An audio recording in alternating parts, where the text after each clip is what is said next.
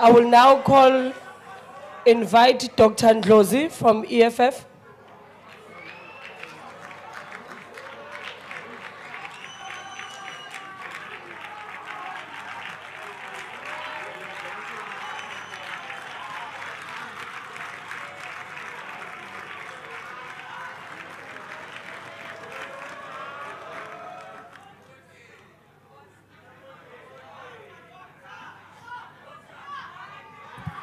Thank you very much, and revolutionary regards to the leadership in the Progressive Caucus. The presidency is responsible for 8 functions, 11 task teams, and 6 SOEs, and it is here to ask for money. Deputy President, when you spoke last Friday, Floyd Shibambo, you characterized the sitting president as being a candidate for an award in fiction. Best fiction in literary sciences. But you see, it doesn't look like you were heard about what you were diagnosing. I think we must have to upgrade the diagnosis and borrow from the ideological toolkit of Frantz Fanon. We may be dealing with psychosis, whose symptoms are delusions, illusions, because Zakes Simda, when he writes DP, he knows that he's writing fiction. But our candidate tonight truly believes in the delusions that he gives us. 1 million houses in Alex. He believes that. It's a proper belief. And Fanon teaches us about cognitive dissonance. That when you tell such a person who suffers from these symptoms the truth, they hold on so much to their core belief, they become agitated, uncomfortable. If you tell him now that he's wearing a blue tie, he may tell you he's convinced that he's not even dressed.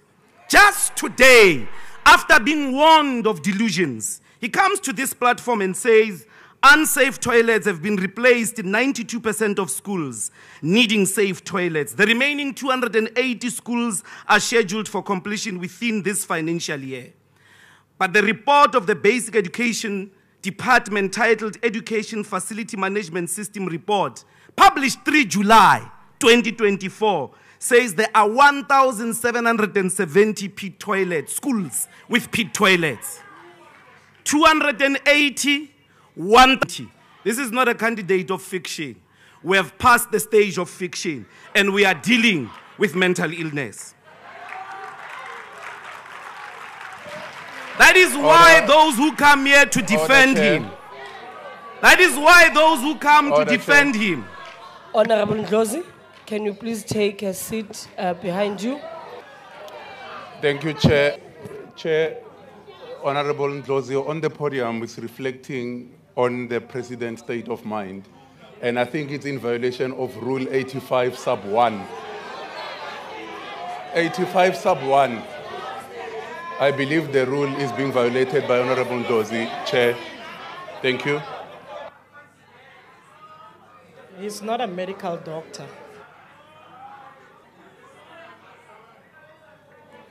Thank you, Honorable Member. I think you were meant to quote Rule 84. That is unparliamentary and unacceptable language or gestures. And also, no member may use offensive, abusive, insulting, disrespectful, unbecoming, and unparliamentary words or language, nor offensive or unbecoming or threatening gestures. So, Honorable Ndlozi, please, when you take the podium, can you refrain from doing so, and please withdraw that. With respect, Chair, what must I withdraw? Withdraw calling the President. Point of order. Point of order. Honorable Shibam. There is a ruling on that report. I'm sure, House Chair, with time you'll begin to appreciate some of the precedence issues on the rulings. We had a contention in the 5th Parliament where they were... Can you get closer to the mic because I can't hear you. You can sit, it's fine. And I want to talk to you standing up. We have got precedents in this house where a word schizophrenia was utilized to characterize a member of parliament. After a process of the Rules Committee and proper interpretation, even legal advice, it was concluded that such is a permissible word. And that exactly describes what Komisam Buisen is talking about now, of delusions, of illusions, of imaginary articulations that were made by someone here. And there is absolutely nothing wrong because precedence already has been set in terms of that ruling. So please don't do what you are doing now of saying you must withdraw because that is not consistent with the rules of this National Assembly. So your ruling is conclusively wrong. And you will realize when we then later on induct you in the Rules Committee of how these questions are handled. So please, let's allow the Speaker to proceed to characterize the phenomenon that we're dealing with now. Thank you very much. Thank you, Honorable Shibambu. Honorable Ndlozi, as I had said, that please refrain from using such insultive words from the podium. You may continue, but we will consult Hansard and later come back with the finding. Thank you. Other cognitive dissonance and psychosis candidates, they are mere candidates at this stage. Honorable Khumbudzo. Can you please take your seat again? There's another hand. Yes, Honorable Member. Chairperson, I insist with respect to Rule 84 that Honorable Ndlozi must withdraw because he insulted the President, His Excellency. Listen, Chair, can I... Honorable members, I can't now hear the point of order because you are drowning a member that have given a privilege to speak now. Please. No, I'm arguing, Chair, that the Honorable Member Ndlozi must withdraw. He is insulting the President to say that psychosis, it has to do with the effect of the mind. So, yeah, it's a mental illness. That is not allowed, Honorable Chair, and it's unparliamentary. Thank you, Honorable Member, but I have made my ruling that will consult Hansard and a considered ruling will be made thereafter. Thank you. Continue, Honorable Ndlozi. Other candidates of this mental phenomena is Honorable Khumbudzo, a admitted CR17 funds beneficiary, implicated in the Zondo report on Denel, and a Palaburam local municipality. Perhaps you might want to consult with Honorable Tembi on the VBS question. She may educate you because she was a mayor when the funds were deposited of Polokwane local municipality to the bank. What was the purpose of building that bank?